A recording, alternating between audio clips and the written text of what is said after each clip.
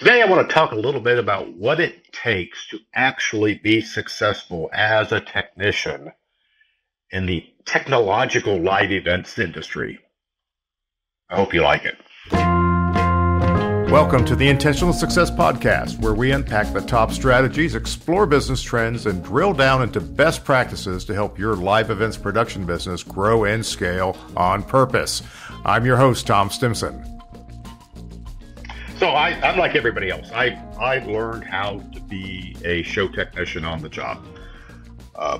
On the job training is where it came from. There was no schools for what we did, except that as a young man, I grew up doing theater, and I started doing theatrical shows when I was 8 years old. I acted on stage, I ran lights, learned how to run follow spots, playback sound bits, move scenery,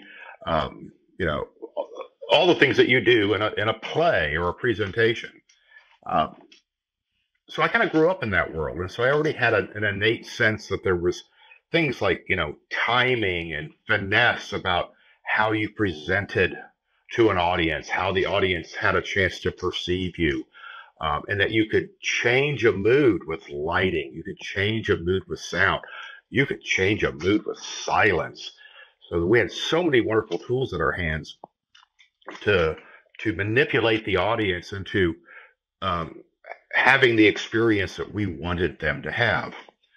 Now, fast forward many years later, and we were using candles and rubbing sticks together to create light when I started doing theater. But, move forward, and, after college, I discovered audiovisual, I discovered AV, I found out about projectors and things like that other ways of creating light and projecting images, and different kinds of sound systems, recording, lots of utilitarian meeting work. But it wasn't until I'd been doing meetings for a year or so that I finally found myself in the middle of a show, an actual show using audiovisual equipment. And it was interesting because the people I was working for, the AV company, was the classic AV convention conference rental company with, hundreds of tripod screens and hundreds of overheads and hundreds of Shure SM57 microphones and a Shure M68 mixers and all this really pretty low-end equipment compared to what you saw in music and entertainment and theater at the time. And we're slapping these things together, and they have all these goofy little boxes to try to create, attenuators for signal matching because they didn't know how to use the proper tools. And I'm sitting down with all this equipment in front of me that I'm going to operate for the client during this event. And this client just happened to be a New York producer who had experience on Broadway and calling shows and everything. And here he found himself dealing with what I affectionately call meatball AV, but this was really meatball AV. And he was fearful. He was quite concerned that, he had this young kid who didn't know anything about shows, didn't know anything about cues and timing, and that, we had to bring the lights down and bring the sound up and then segue over to the video playback and get the slide off the screen so the video can go on the screen and handle all of these things. And I'd already been sitting there studying what it was I was going to do, and I knew I had to hit 5 buttons in a sequence of about 8 seconds to make all of these timings worked out. And so he explained to me what he wanted. I made a few suggestions about, well, because the roll up on this takes too long, why don't you let me do that, and then we'll do that cue. And he understood, and we went through all of that and got through the opening with, or the first time we rehearsed it, I should say, got through this opening sequence. And he goes, "You've done this before." I said, "No, sir, I've just grown up in theater and I understood what you're asking for." But the fact is, AV people didn't know how to do shows. That was not something we did. We flipped the switch on. We never turned the dial up, right? That was the general sense of things. You just made the equipment work and let the show take care of itself. So that's what I want to talk about today. I want to talk about how do people learn technology today? Because back then, and this is the early 80s, um, you could learn all the technology there was to learn in audio visual in, gosh, yeah, like an afternoon. I mean, it just wasn't that complex. And, you know, video back then was really kind of clunky. And we were using, RF cables. So we were basically hooking up TVs to TVs. A video deck was just a TV antenna output to a television, which was our display. It wasn't very complicated. And if you could find matching connectors, there was a really good chance you were going to get a signal through. Doesn't mean it would be a clean signal, but you would get a signal through. So it wasn't a complicated business to learn, but the act of doing shows and making things look presentable was an art that I didn't see a whole lot of, right? Learning how to, dress the drape up, learning how to move a potted plant in front of this piece of equipment that was going to be unsightly, straightening out the skirt on the stage, dressing the cables, making the cables where the audience didn't see them, and certainly making them safe for people to walk over, having safe areas to walk backstage so that, talent or presenters didn't trip over things.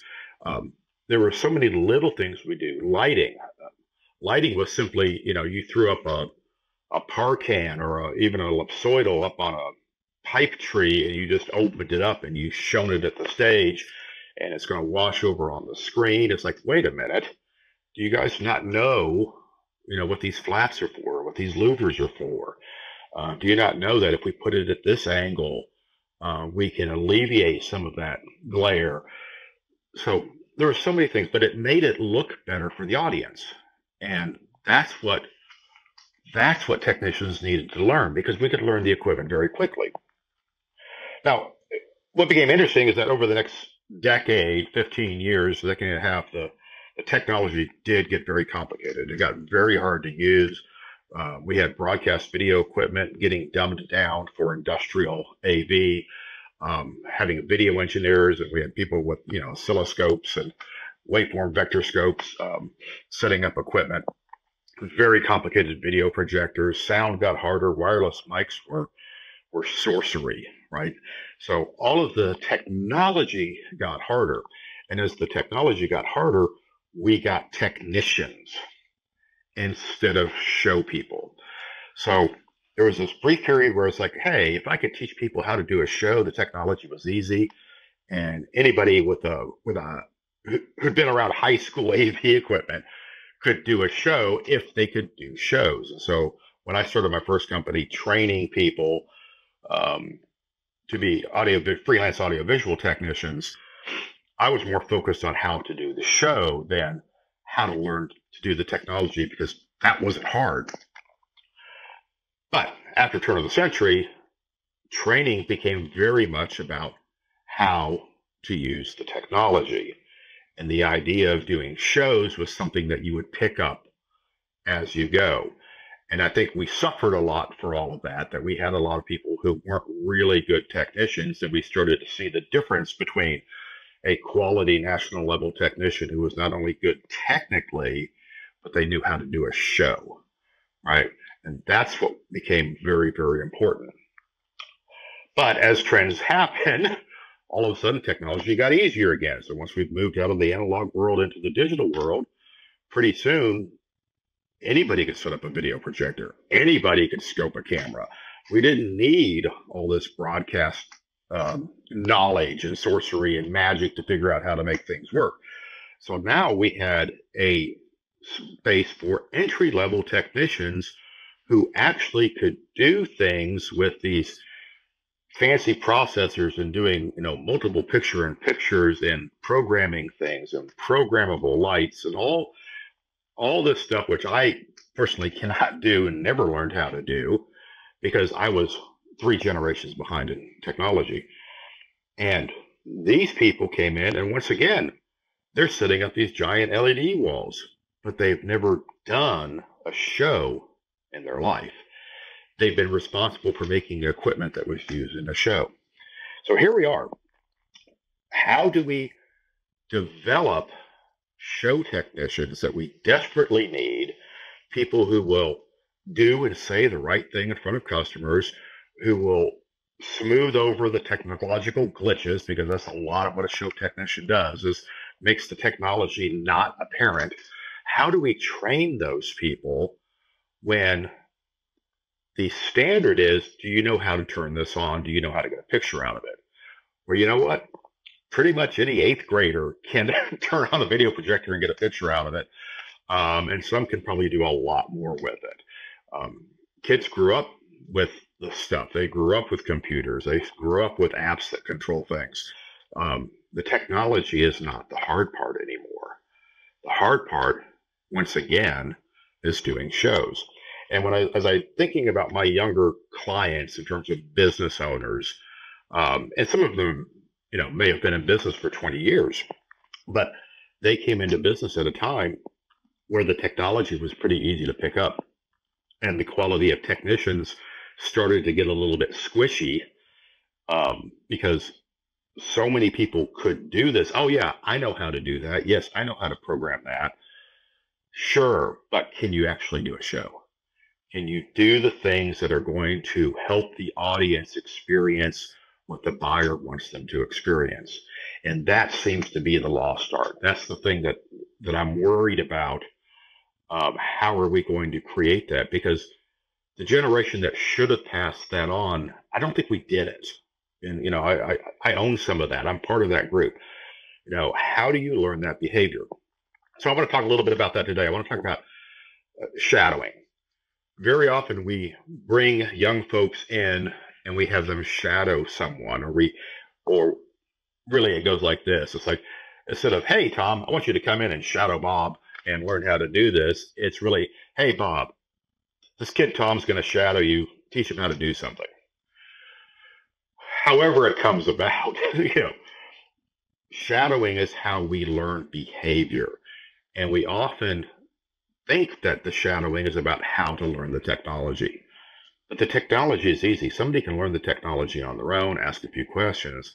But the behavior of doing shows is what's hard. Behavior is where the freelancers we hire succeed or fail. Oh, I can't use that guy again because of their behavior. So shadowing behavior is you have to see what the appropriate behavior is before you see the difference between the behavior you would have shown otherwise. And I'll give you a perfect example, because this is something that's been a pet peeve of mine for many years. I have the privilege of dining in a lot of fine dining restaurants. I get to go to a lot of great places to eat. Thank you very much. But the quality of the food and the quality of service together is what makes it fine dining. You can get good food a lot of places. Sometimes you can get good service, but good food and good service together, wow, great, wonderful evening. Have you ever gone to a really nice restaurant and had really mediocre service? Think about those experiences when you have that. What I typically find, what I typically observe, is that I have not necessarily a young person, but very often a young person who has never had a fine dining experience themselves. They find themselves, because they're clean cut and well spoken, working in a nice restaurant, when in fact they've never eaten in a nice restaurant. They don't know what fine dining service is supposed to look like. Therefore, they've not shadowed, they have not learned the behaviors, they have not learned the nuances of interacting, of how to read a table to provide the service that's appropriate. And, fine dining is mostly about what you don't say. My wife and I were at a dinner one night in a resort town with a very earnest young man who wanted very much to give us a fine dining experience. And he will get there one day, but he had too many words. So every time he was at the table, there was a whole litany of things he wanted to make sure that he communicated to us, which is basically the opposite of that experience. But he was well-meaning. We had a nice time. We kind of chuckled every time he came up to find out what else he was going to impart upon us for our evening meal. But the fact is, he'd not seen it done. And if he had seen it done, I think he would have quickly picked up and go, oh, I don't need to say that. Oh, I'm not supposed to pick up their glass. I'm just supposed to reach over and pour into it. You know, he would have understood about, I take both plates at the same time, not pick up her plate because she's done eating and come back and pick up his plate. The little things like that that you notice in fine dining. I don't want to unbalance or disrupt the experience of these people here having a meal together where food and drink magically appears and gets taken away when it's done so that they can enjoy their time together and not have to waste time or disrupt the rhythm and flow to interact with the technician, which is the waiter, which is the server. So getting people to do shows when all they know how to do is operate the equipment is a challenge. They have to shadow. We have to be willing to commit putting someone next to an experienced show operator so they can see what's done, so they can learn about headset etiquette, so they can learn about timing and nuance, how to read a room, how to interpret what's going on, how to work with the other departments who are also executing cues, how to work with a good show caller, how to work with a bad show caller. These are things that experienced technicians understand, and they manage to avoid the kinds of problems, and this is important, that the audience will see. There's always going to be problems. There's always stuff going on that's there to trip you up. The game is, how do I keep the audience from seeing it? So training technicians is easy. Doing shows is hard. How are we going to make more opportunities for people to learn the art of doing the show? So there's no substitute for experience, but seeing it done well is a better teacher than any book you could ever read, any lesson you could ever give. If you've seen it done well, you'll either understand it and apply it, or you won't, which is fine. We have lots of roles for qualified technicians, but there may not be what we would call the big show people, the people that know how to handle themselves in the bigger show environment where the stakes are higher. People whose careers are on the line are getting ready up to go on stage and make the most important presentation of their lives. And they need people behind the technology who understand all of that and smooth the way to their success. So, couple of tips. I just wrote down a couple of things that I remember learning that were important in my journey to become a better show technician. Even though I'd done shows, I had some knowledge and understanding, but we make mistakes, and there was teaching moments. I remember once when I was working at a facility, and it wasn't a big fancy show or anything, but I stuck my head out from behind the curtain, and the stage manager admonished me, pulled me aside, and said, "We never peek around the curtain." How many of you have peeked around a curtain to look at the audience from backstage? That's horrific. That's horrible. It's unprofessional. I'm embarrassed to tell you a story that I did that, but I was young and I learned from it. And honestly, I never did it again. We learned about why we wear blacks. We wear blacks not to be seen. Show blacks are about not being seen. Very often, I see people wearing show blacks to identify themselves as part of the show crew. In fact, people at front of house would never wear show blacks because people at front of house are there to be seen. So you dress appropriately for front of house, which is to dress as well or better than the audience. And if that means you're wearing a coat and tie or even a tuxedo, that's what you would wear front of house. And while that is not the standard that I see applied much anymore, it does diminish the audience's view of the value of the person behind the console or the desk. If they're wearing a golf shirt with a logo on it at a gala banquet where everybody's in black tie and evening gowns, well, not only do you look like the help, you're not going to get the respect that you need to do your job well, and you're probably not going to be appreciated as well. And in my opinion, you are actually distracting from everyone else. The whole point of wearing blacks was to blend in. If you work backstage, it's dark, you blend in. The whole point of wearing a coat and tie out of front of house is so that you would blend in. So whatever is appropriate for the audience, you should blend in, and that's what we taught, and that's how I was taught.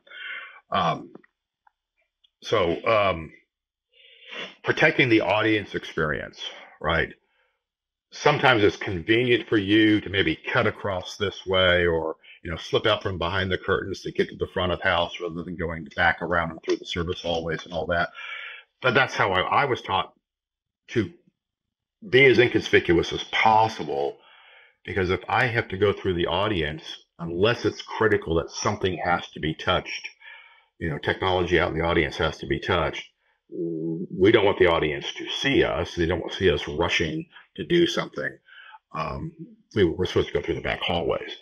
And then another thing that's very important, and I think it's probably the most important lesson, because it touches on everything about shows and etiquette and timing and customer experience and respecting the technology and respecting the media, is that the reason we have faders and knobs is because we're supposed to slowly move through the attenuation that they come with. We never flip something on. You never flip the lights on. You never slam the faders up. You always crescendo into something. And this applies to not just things about doing shows, so many things in life, is that if you impact something, sometimes your message is lost due to the sudden change in the energy that distracted everyone. So again, slamming up a fader is hitting an audio cue too hard, not fading it in, hitting a lighting cue, not too, that's too hard when it shouldn't be, distracts the audience. And sometimes we want to distract the audience, and that's the purpose of it. I get that. I understand art. But most of the time, we're not trying to do art. We're trying to support communication, which means not be a distraction. So understanding that there's subtlety in what we do, and if people realize that somebody just did that, you drew attention to yourself, which means you lost the game. You lose. There's a technician back there. The best compliment I ever got on a show site, everything was all over, and I came out from backstage. The audience was, you wait appropriately until the audience is 75% gone. And I came out from backstage, and I started collecting the equipment, and somebody walked up to me and said, "I didn't know you were back there." I said, "Yes, well, I'm the AV operator. I was doing all this equipment." She goes, "I was wondering how all of that worked." And I thought, yes, thank you. That's exactly what we're going for. I didn't think, well, gosh, you're an idiot. You think all this stuff works itself. But the point is, they did. They just assumed when people walked up to a podium, to a lectern, that the mic came on and the sound level got adjusted. And when they asked for the video to play, the video just played. It didn't occur to them that there was people behind all of that. And I think that was a very strong testament of two. One, of how ubiquitous technology has become, but two, how powerful it is if we subtly do our jobs so that we are not drawing attention to ourselves, and the attendee, the guest, the diner gets to focus on their experience of what they're trying to get out of it, rather than your experience and showing all the things that you know how to do. So anyway, there are my thoughts today. How can we better train folks? And let's find opportunities to shadow young people, perhaps shadow people who think they are better than they are and they need to see it done better,